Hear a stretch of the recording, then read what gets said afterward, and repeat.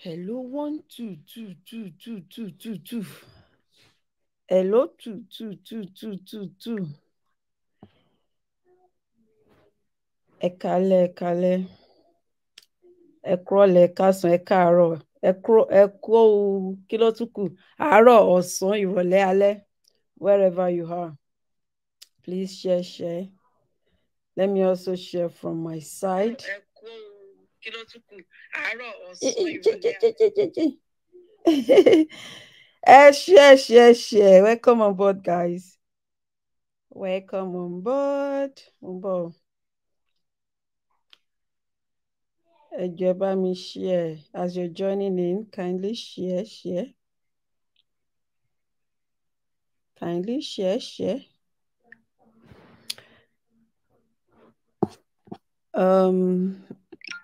Mo rí orúkọ mi ń bì kan ni.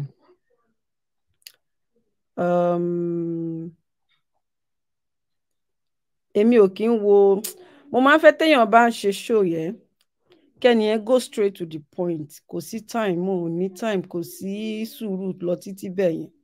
So mo rí orúkọ mi, mo dẹ̀ try láti forward video yẹn. Mo try láti forward ẹ̀. Mi ì rí kẹ́ni yẹn sọ̀rọ̀ nípa mi, but orúkọ mi wà lórí caption, ẹ wà lórí title ẹ̀. Ẹ jọ̀ọ́ ẹ̀yin tẹ́ bá wo show Kwame, ẹ jọ̀ọ́ ẹ jẹ́ kí tẹ́ bá lè bá mi cut àbí kẹ́ sọ minute tó ti dárúkọ mi, tó ti sọ̀rọ̀ nípa mi nínú fídíò yẹn, ẹ jọ̀ọ́ ẹ sọ fún mi, because mo wo fídíò yẹn ibi tí àwọn èyí tí mo forward story èmi ò ní sùúrù à ń gbọ́ story, kò ní da fún onírọ́, kò ní da fún kinní kan, èmi ò ní time gbogbo yẹn. So òun ni mo ṣe bọ́ta pé ẹ má fi rùn mí, mo mọ̀ ń jẹ. Kò sọ́mọ lọlé lọ gbèsè ọ̀rọ̀ wá, oògùn ẹ̀kẹ́ báyìí náà ti ń mú. Torí tí máa ní kí n jókòó ti fídíò yẹn kí n máa wo, it's over an hour video, mi ní time yẹn láti wo fídíò yẹn kan tí ò ṣe pé bóyá mò ń stream it for 1 hour. No, I ain't got that time. But your own pause like say you will leave. Talele, get out.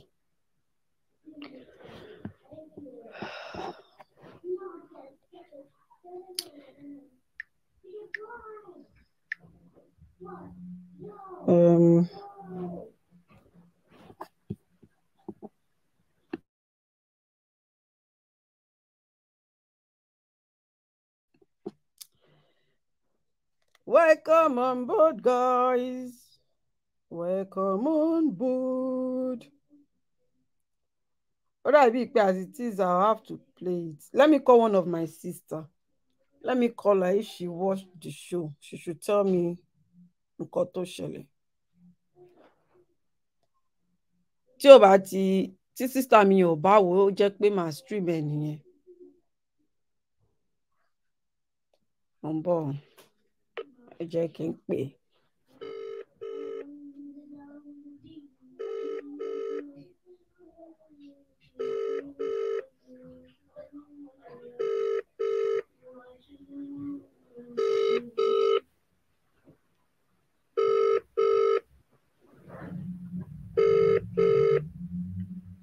Welcome to Like a Mobile. Your call has been.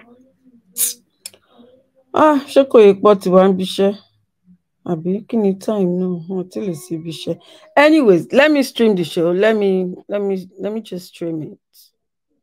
Because that's what I can do at this moment. But aye, you talk, I talk, Lawa. No more keeping quiet for bullies. What's her name? Oluwani Debbie.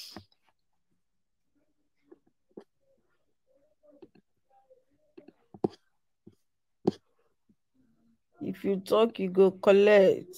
I'm on disconnect. No disconnect. At the cash cruise, forget. About.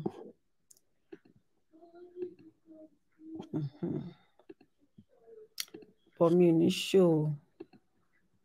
Can you? Let me just do this.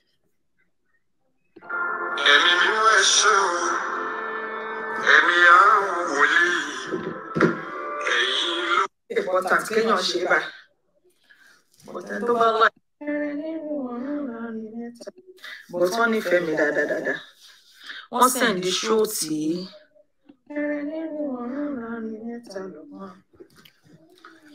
Mama forward díẹ̀ ká lè tètè débi tá à ń lọ.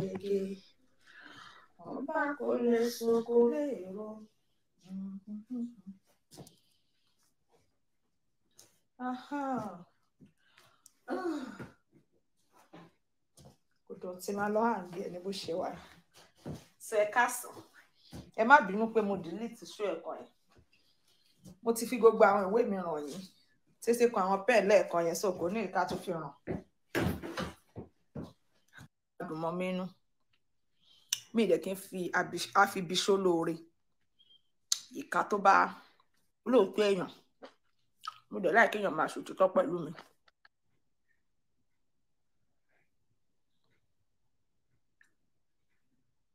Mi ò gbádùn gbogbo àwọn story ní ìdíjẹ́. Ẹ káàsán, ẹ kú dédé àkókò yìí. Mo ní beautiful sister kan mi ìtẹ́mọ̀ ló tán wà. But wọ́n nífẹ̀ẹ́ mi dáadáa. Wọ́n send the show tí olórí burúkú eyín nàṣọ tó ṣe. So kí n tó máa bẹ̀rẹ̀ sí ní sọ̀rọ̀, ṣé rí bí mo ṣe wà ẹ̀? Mo like peace. Mo dẹ̀ jẹ́ olóòótọ́ èèyàn. Mo dẹ̀ láì kéèyàn máa ṣòtítọ́ pẹ̀lú mi. Mo ní ṣe tó máa ń dáyàn. Nǹkan tí ìbálẹ̀ gbà mi kì í fi lọ̀nà. Kí tó ṣe nǹkan máa rò pé tó bá ṣe fún mi ṣó máa dùn mọ́ mi nínú. Mi dẹ̀ kí n fi àfibiṣó lóore. Ìka tó bá fìdí èèyàn kò dá kéèyàn máa gé jẹ. So nípa drama kan tí mo blog lánàá, mo rí àwọn èèyàn míì bóyá èèyàn gidi wà nù wọn o àbí bóyá olórí ibú ni gbogbo wọn ń complain. But èmi rí pé ó dàbẹ́ ni pé ayé wọn ti bàjẹ́. Because ìyá tèmi ṣó jábọ́ látọ̀run ni. Ìyá tèmi ò ṣe grandma. Ìyá mi ti di grandma. Ìyá mi ti ní ọmọ. Ọmọ ìyá mi ti ga ju ìyá mi lọ lórí ìdúró. Ìyá mi grandma ni. She's over 70 years old. Kò kí ń ṣe èdè, no be today, no be yesterday, not ti máa ń blog ìyá mi. So kí wá ní problem èèyàn ọ̀tá ajé tẹ́ wá ń bá mi lérí kọ́mẹ́ǹtì. This great grandma, kí ló kàn mí pẹ̀lú great. Ò bá great, ò bá má great, wàhálà tiẹ̀ ni. Ìyá tèmi ò ṣe grandma ni. Èèyàn kan ló bí ìyá mi, ṣẹ́yìn ti gbọ́ rí nílẹ̀ Yorùbá pé ìyá máa ń ju ìyá lọ. Ẹjọ́ ẹ bá mi kọ́ tàbí kẹ́ sọ mínítì tó ti bẹ̀rẹ̀ tó ti sọ èyí tó kàn èmi kí n forward ẹ̀ síbẹ̀ jàre. Stop the fuckery. Ẹ sọ fún tó bá tún bìdá kó tún gbà lọ́dà fọ́tò yẹ́ ẹ̀ síta kó tún blog ìyá mi máa tún blog ẹ̀. Kí ló dé many people lè blog on lè celebrate ìyá wọn lórí social media. I cannot hide my mother. I love her so much. You can hide it lọ. No matter how wẹ́wà ṣe blog ẹ̀, I will still mo ṣì máa continue láti celebrate mọ́mì mi. Èmi ò ń ṣe ìmí nínú wọn, especially ìyí tọ́nú ni grandma tí mo blog. Kò ìyá ẹ̀ tó ti kú fún láyọ̀. Kò mi ò rí ever rí. Tó bá tiẹ̀ jẹ́ pé kó kàn celebrate ẹ̀ pẹ̀lú ọ̀rọ̀. Kò ṣe. Torí pé ìyá yẹn ò nípa tó dánú ayé ẹ̀. Ẹ lè fi wérú èmi. Ìyá mi ṣe bẹbẹ nínú ayé mi. Ẹ ti understand? Daddy mi kú ní 1997. Ìyá mi ti nìkan ló ti ń dá àkópa. Ṣé àwọn story tí mo máa ń sọ lélẹ̀ wo story yóò kàn wá náà. Wà lọ́wọ́ ẹ̀ kò ṣọmọ mẹ́ta o. Ọ̀nkọ́ ọmọ fọlọ́mọ. Láti ìgbà tí mo dẹ̀ ti bẹ̀rẹ̀ ayé mi láti ìgbà tí dáàdi mi ti kú ní 1997 up to today káyé onírọ́ bàjẹ́ mi ò mọkùnrin kan mọ́ mọ́mì mi pé boyfriend mọ́mì mi lélẹ̀. Nǹkan tó kọ̀ mọ́ ní pé kó ṣiṣẹ́ kó tọ́jú ọmọ kó tún gba chọ́ọ̀chì lọ ibi méjì tó máa ń lọ nìyẹn. Kò dẹ̀ síṣẹ́ tí ò lè ṣe ó máa ń ṣiṣẹ́ bí ọkùnrin ni. Kò sí iṣẹ́ náà tó bá ń bọ̀ lókè tí mọ́mì mi ò lè wọ́n. Iṣẹ́ tó bá ti jẹ́ pé wọ́n lè ṣe ní gbangba tí ò ń ṣiṣẹ́ kọ̀rọ̀ iṣẹ́ gbélépawó iṣẹ́ rádaràda. Kàn ṣe gbangba báyìí iṣẹ́ táyé ń ṣe kò tí ì síṣẹ́ náà. So kò dẹ̀ sí béèyàn ṣe máa bí ọmọ ilé ayé ò bá bímọ 5 wàá rí pé ẹyọ kan nínú wọn nígbà míì ó máa yàtọ̀ sáwọn tó kù. wàá máa wò pé ibo lòun ti wá. Ẹ ti understand? Ẹ lè bímọ kó má fi wà jọ yín. Ẹ gbàgbé everybody àwọn tó bá kọ̀ bọ́ta pé kinní kan kìí irọ́ ni. Gbogbo ọmọ kọ́nà máa sùn tó máa dorí kodò kan náà. Ṣeré èmi ò gbogbo àwọn story yẹn jọ ṣé kò séèyàn tó wo show yẹn ń bíbá ẹni tọkọ lè bá mi cut ibi tó ti sọ̀rọ̀ ń pa mi àti BJ. Gbogbo àwọn story yìí ò kàn wá now. If you like, you born 20 children, you no concern anybody.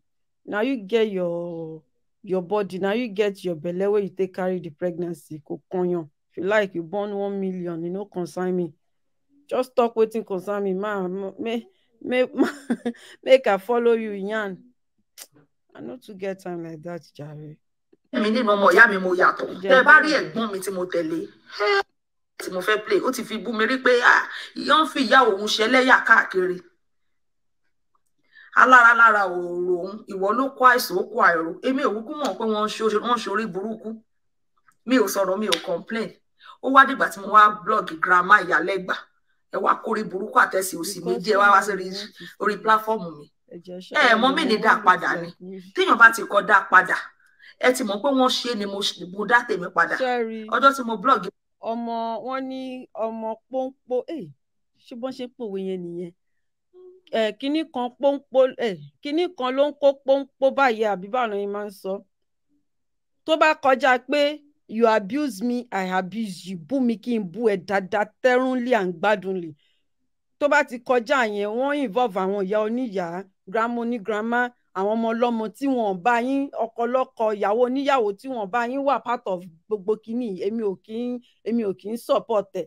So ìwọ tó ní wọ́n bù yẹ ṣebí ìwọ ló kọ́kọ́ bọ́ta. Gbogbo wa la mọ̀ bó ṣe bẹ̀rẹ̀ lórí Facebook now.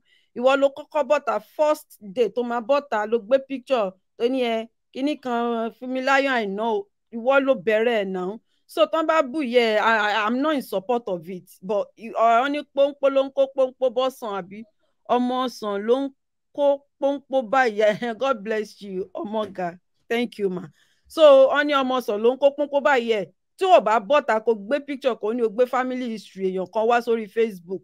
Báwo náà ṣe máa fi mọ̀mísí ẹ̀yẹ oníyà báwo náà ṣe máa fi wọ́n pa ìwọ ló fà náà. So nǹkan tó ṣe ló gbà wọn ò bú ẹ kò sẹ́nibọ̀dì tó mọ̀ ẹ́ rí ìwọ ló bọ́ta tó ló wá gbèjà. Ìwọ ló bọ́ta tó ló wá gbèjà. The same thing tí mo sọ fún BJ gbà tọrọ wọn àti ti AJ ṣẹlẹ̀. Mo ní ẹ̀yin àti AJ ṣọ̀rẹ́ rí mọ́ra yín rí. Ṣé understand? Àwọn èèyàn náà pé both of you tó ń fúnra yín ní fake story about each other pé kẹ́ fi búra yín. So ìwọ ló bọ́ta gbogbo èèyàn ló dẹ̀ rí ngbà yẹn tó bọ́ta tó wá tó gbé kinní kan tó ní pé azimi kan lè má sọ gbogbo kinní yẹn lọ́rùn kọ́lọ́run foríjì òkú ọ̀run kọ́lọ́run tẹ́ wọn sáfẹ́fẹ́ rere. Mi lè má sọ gbogbo nǹkan tó sọ ń gbà yẹn because èmi ò when it comes to mother mo cherish ìyá both ìyá mi àti èyí tó ń ṣe ìyá mi torí ìgbà tí mo ti di abiyamọ mo mọ what it takes to be a mother. So when it comes to children and mothers èmi ò kí ń fi wọ́n ṣeré mi tiẹ̀. Hello excuse me. Okay, go to your room. Ẹ má bínú jàre. So tó bá ti kan àwọn ọmọ àti ìyá èmi ò kí mi fi wọ́n ṣeré. So ìwọ ló fà tó bá bọ́ta kò sọ pé wá gbèjà. Mama Esabod máa ń pariwo all the time, don't come and fight for me, don't fight for me, ẹ má jáde fún mi. Ìyá yẹn á tún gbé yín ṣépè but still torí one or two things ẹ fẹ́ gain from nǹkan tẹ fẹ́ ṣe ẹran rí mọ̀ ẹ ṣe. So gbogbo story yẹn èmi ò bá yẹ ṣáà ó fi orúkọ mi sórí caption fídíò ẹ̀. Nǹkan tèmi fẹ́ gbọ́ nìyẹn kí n mọ ibi tí máa gbà wọlé. Bukky Jesse ṣé mo dédé blog mi dédé blog ẹ kí ni mo fẹ́ blog ẹ fún? A máa ṣe ṣó a máa sọ̀rọ̀ síra wa kí ni mo fẹ́ gbé fọ́tò ẹ fún? Bọ̀ tó bá ṣe fún mi máa ṣe fún. Bukky Jesse ṣe fún mi. Òkè tẹ́ bá ná àbíkú ò ṣe lórí page ẹ ibi tí wọ́n ti ṣe àbíkú kọ́mẹ́ǹtì mo dẹ̀ screenshot ẹ mi ò ṣe dídírín o. Ìgbà míì kò ń ṣe tó kàwé nìkan ló ná ọpọlọ o ẹlòmíì kàwé ọpọlọ ẹ dọ̀bálẹ̀. Gbogbo nǹkan tí wọ́n bá dẹ̀ ti ń ṣe láyé tí ò bá ti ní sense kò kí make sense. Ẹ ti understand? Ó máa ń lọ sábẹ́ bí ó máa lọ kọ́. Sórí gbogbo kíní Kwame, let me tell you the truth. Ìwọ ló fà á. Ó jẹ̀bi gan gidigidi ní ẹbí ẹ kò ń ṣe kékeré. Sórí tó bá yẹ pé blogger ni ẹ tó bá yẹ pé you came to Facebook as a blogger, you have the right to treat any case. You have the right to talk about anything that is on social media. But you did not come out as a blogger. You came out to attack AJ. Your coming out was to launch an attack on AJ. So that is totally different. Tó bá jẹ́ pé o bọ́ sórí Facebook, o ń sọ̀rọ̀ as a blogger, o rí topic AJ, ẹ jọ̀ọ́ hold on, ẹ jẹ́ kí n.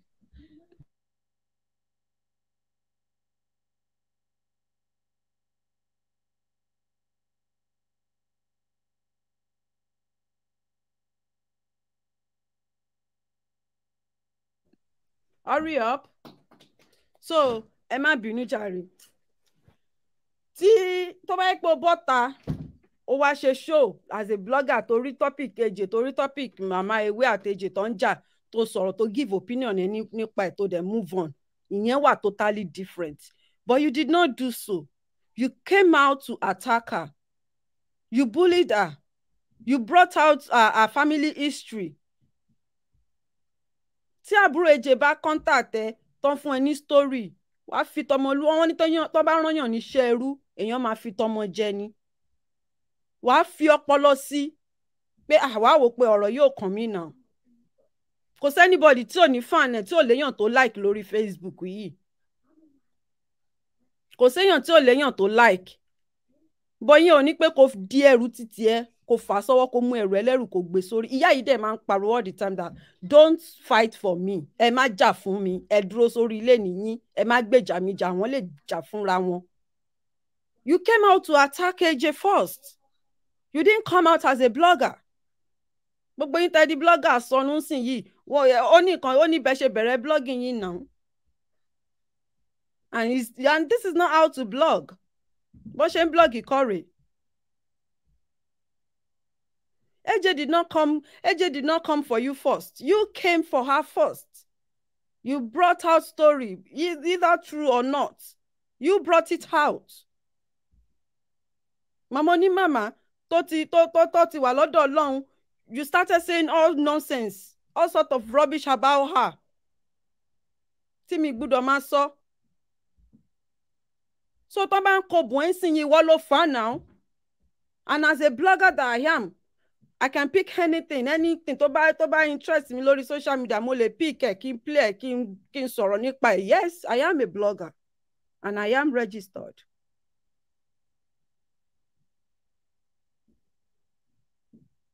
So pé èèyàn kan ò ṣẹ̀ mí, èmi kì í wá fẹ́yàn tí ó ṣẹ̀ mí yẹn, èmi ò kì í ṣe kíní kan, no. Irọ́ nìyẹn, ó parọ́, irọ́ ló pa ń bẹ̀ yẹn. Àfi sórí kí n tó lè believe gbébi tí AJ ti kọ́kọ́ bú ẹ, kó tó attack AJ nígbà náà lọ́hùn. Ẹ bá ń ṣe nǹkan, ẹ máa fi bẹ̀rù Ọlọ́run sí, bí ò tiẹ̀ ju kékeré. Ẹ máa insert bẹ̀rù Ọlọ́run díẹ̀díẹ̀ sí. Èèyàn máa ń ṣe nǹkan torí ọjọ́ iwájú ni. Inú mi ò dùn bó ṣe ń blog mom sí ẹ̀ náà. Inú mi ò dùn bí wọn náà ṣe ń blog ẹlẹ́gbàá. Inú mi ò dùn bí bẹ́ẹ̀ ṣe ń fi mọ́mì àtàwọn ọmọ ọlọ́mọ yẹn pa. Inú mi ò dùn sí. But ìṣọwọ́ èèyàn ló tọwọ́ èèyàn bépo. Ọyẹ́ Ìjẹ̀ṣà lóore. Ìyẹn ò Jẹ̀ṣà kì í mọ́mọ́. Ọ̀hún ṣe bó ṣe ṣe é. Èsì bí Ìjẹ̀ṣà kì í mọ́mọ́ bọ́n ṣe wùwà ló ṣe wùwà. Ìjẹ̀ṣà tèkìtì wọ́n fi ara pẹ́ra wọn díẹ̀. Gbàgbé all this fame. Kò gbàgbé 1 million is watching. Bárẹ̀ sọ tọrọ mẹ́n. Òkété tó ń tẹ̀lé yẹn, òkété ò lè lead ẹ síbi tó dáa. Ayé òkété ń tiẹ̀ ti fọ́ wẹ́wẹ́, ayé ẹ̀ ti rún jégéjégé. Tó bá jẹ́ pé torí monetization ló ṣe ń tẹ̀lé òkété ni, I will tell you how to do it. You don't need to lick anybody's ass. O ní láti lick ass òkété. Kó tó ṣe monetization, kó tó monetize page ẹ. Even that game creator àbí video whatever creator yẹn gan, nǹkan tó yẹ kó lò kọ́ nìyẹn. Wò wá pẹ̀lú gaming creator tó lọ lò yẹn, wàá pẹ́ díẹ̀. Tó bá yẹ pé torí monetization ni má support nǹkan tí ò dáa. má support nǹkan tí ò dáa. Òkété bó ṣe jù wáyé tó yẹ pé àjẹgbodò ni ó ń wẹ́ni kúnra. Ẹni títí ẹ ti bàjẹ́, ẹni tó ń wéyàn kúnra. Bó ṣe wà yẹn láéláé fọ̀ ẹ́ gbá láéláé pọ́ngbá ló máa jẹgbà ẹ̀ lọ́wọ́ mi. Tí n bá jókòó báyìí tí mo ronú òkété èpè burúkú ni máa fi lílé ayé ẹ̀ fún. You don't need to leak Okete's acts kó tó monetize page ẹ. Ọmọ aṣọ rán náà bọ́ sórí Facebook. You have the time. You have the time. Bọ́ sórí Facebook kó ṣe something educative. Kó wá wò bóyá àwọn èèyàn níwò. Even ìgbà tó lọ tó tún padà dé tó sọ pé o fẹ́ máa kọ́ wọn bọ́n ṣe ránṣọ. I was happy for you. Mo tẹ̀ rò pé okay, at least o ti fẹ́ channel energy yẹn into something positive. Àfi bó tún ṣe yí bíríbíríbírí tó tún yí rẹ̀ sínú fracas again. Come on, girl. Bára ẹ̀ sòótọ́ ọ̀rọ̀. Bára ẹ̀ sòótọ́ ọ̀rọ̀. Ó ní o kì í búyàn, o kì í wá fẹ́yàn tí ò bú ẹ. Padà òdì àdáni ta ni ò bú ẹ tó wà fún. Tí mi bá tiẹ̀ mọ gbogbo tàwọn èèyàn tó kù, mo mọ tí èjè náà. Ìgbà tọrọ wa àti BJ, mi ìdásọ̀rọ̀ wa àti BJ because ọ̀rẹ́ ni yín. You were both, you were both friends at some point. Gbogbo gbàtẹ́dẹ̀ ń ṣọ̀rẹ́ yín. Ṣé mo ever wá bẹ́ẹ̀ rí, even though èmi àti BJ close nígbà yẹn, mi wá bẹ́ẹ̀ èmi ò kọjá àyè mi. Ọ̀rẹ́ ni yín. But I am highly disappointed in you pé ìwà àtẹ̀yàn jọ ṣọ̀rẹ́, nǹkan tó fi sí ẹ lọ́wọ́ ó leak ẹ out. Ó leak ẹ out. Mo máa ń sọ àìmọye àwọn ọ̀rẹ́ tí mi ìbá sọ̀rọ̀ tá àjọ sọ̀rọ̀ mọ́ kó ṣe pé àjà ní argument àbúra wa rí, a kàn súnra wa ní oníkálukú dẹ̀ wà lórí ọwọ́ ẹ̀. Even èyí tí mo gbọ́ pé ó ń sọ nonsense gan, mi ì ti torí ẹ̀ bàjà, mo block ẹ ní oníkálukú máa lọ́n lọ ẹ̀. Mi ì ti torí ẹ̀ sọ pé nǹkan báyìí ló san pa mi, nǹkan báyìí ló ṣe, nǹkan báyìí ló ṣòun náà àṣírí ẹ̀ rè. No, you don't do friends like that.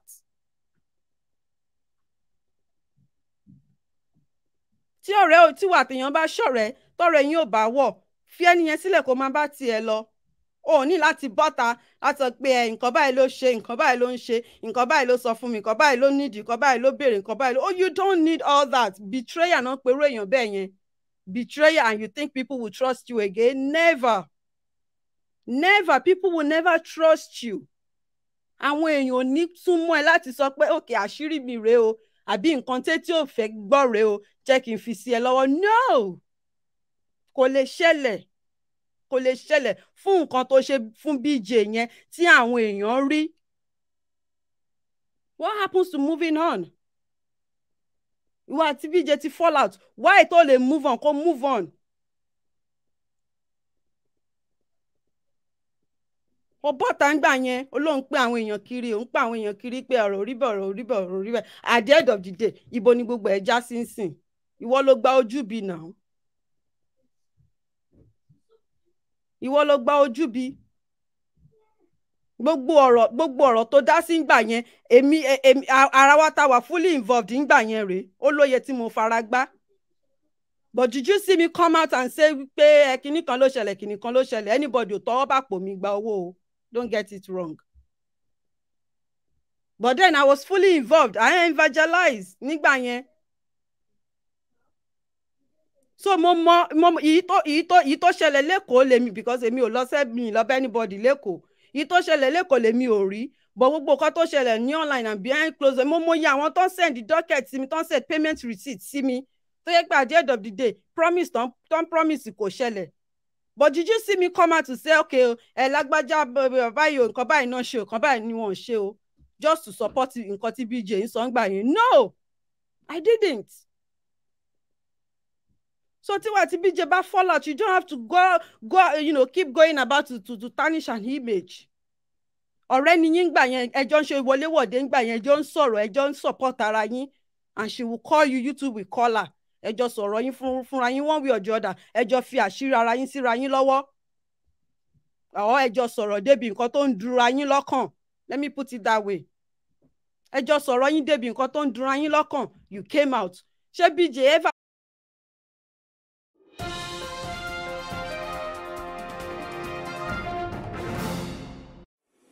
CBL, drop it.